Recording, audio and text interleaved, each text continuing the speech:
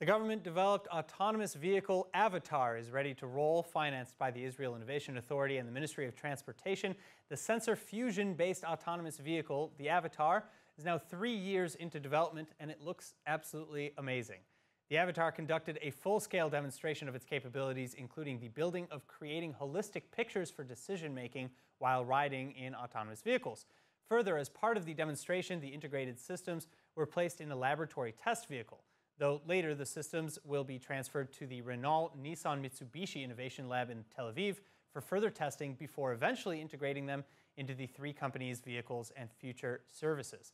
Now finally, the Avatar Consortium is a gathering of industry partners and research institutions, all working on technologies for autonomous vehicles traveling in urban environments. 7 leading Israeli tech companies and academic entities are involved, including Cognata, Elbit, and Adas, as well as the Technion, the Weizmann Institute, and the universities of Tel Aviv, Haifa, Ben Gurion, and Ariel.